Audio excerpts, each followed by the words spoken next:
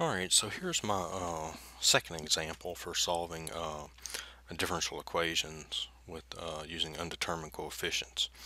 So if we have a differential equation, okay, here it is, it equals some function f of x.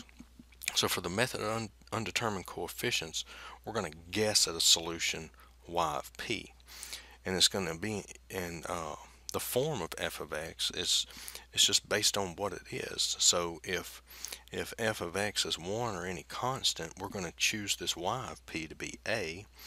If f of x is 5x plus 7, we'll choose it to be ax plus b, and so on.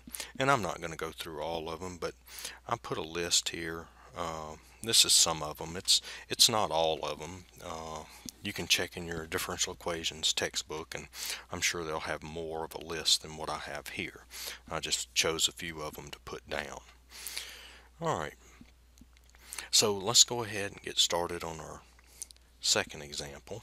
We have y double prime minus 2y prime equals x plus 2e to the x. Alright, so to get started, the first thing we have to do is find a solution y sub c. We have to take this differential equation and set it equal to 0.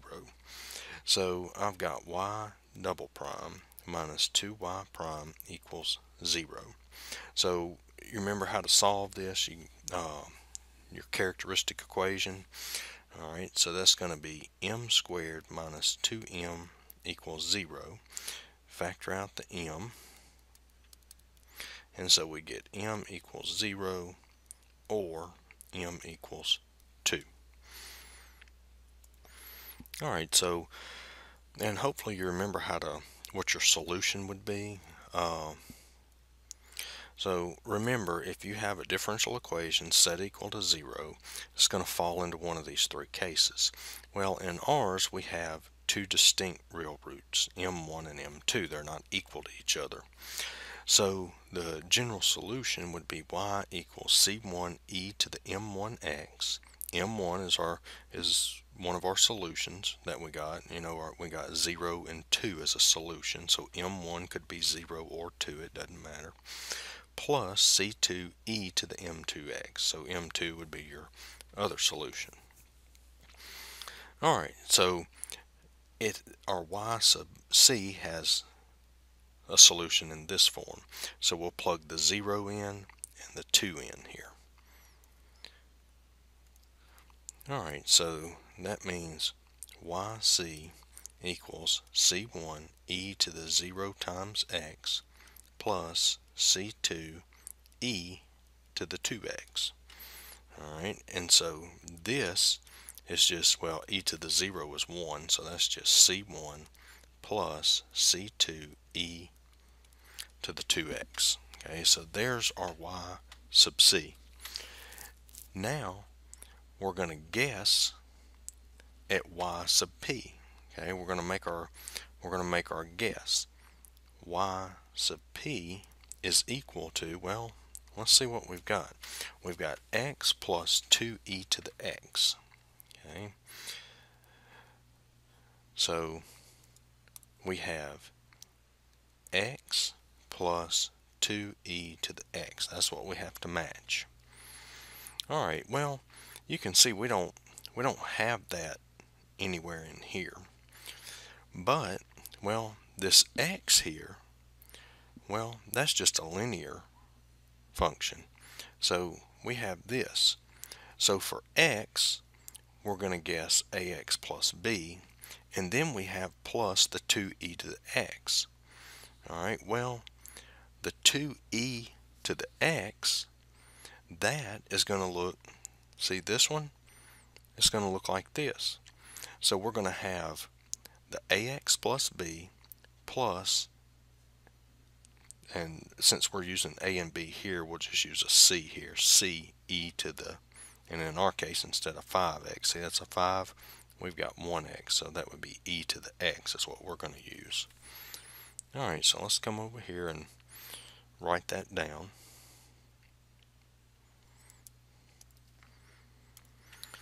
Alright, so I've got y of p is going to be ax plus b plus c e to the x. Alright, so this is what I guessed for yp. Alright, so now let's look at this. Notice this solution I guessed. Okay, that is for this x here. Now if you notice in my solution y sub c, I already have a constant term. See, like this one. So what I have to do is I need to multiply this ax and b times x, so I don't have a solution similar to this one. Okay, so that's going to give me yp equals, now I'm going to multiply this one times x because of the constant term here and the constant term here. So that's going to be ax squared plus bx plus ce to the x. Okay, so I'm not gonna multiply this one times x. I know it's similar to this one, but this is e to the x, this is e to the 2x. Okay, so this one's fine. It's just the constant terms here.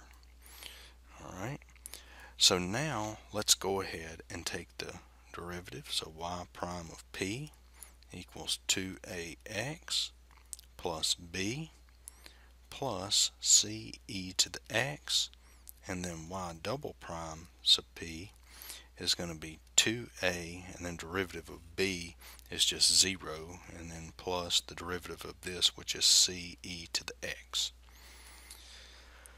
Alright, so now my y of p, y prime of p, y double prime of p, I'm going to have to take that and substitute it into my original equation. Y double prime minus 2y prime equals x plus 2e to the x. Alright, so let's substitute this in. So we're going to get y double prime, which is this, so that's going to be 2a, see if I can make that a little better. So that's 2a plus c e to the x minus 2 times y prime, and here's y prime, 2ax plus b plus c e to the x equals x plus 2e to the x.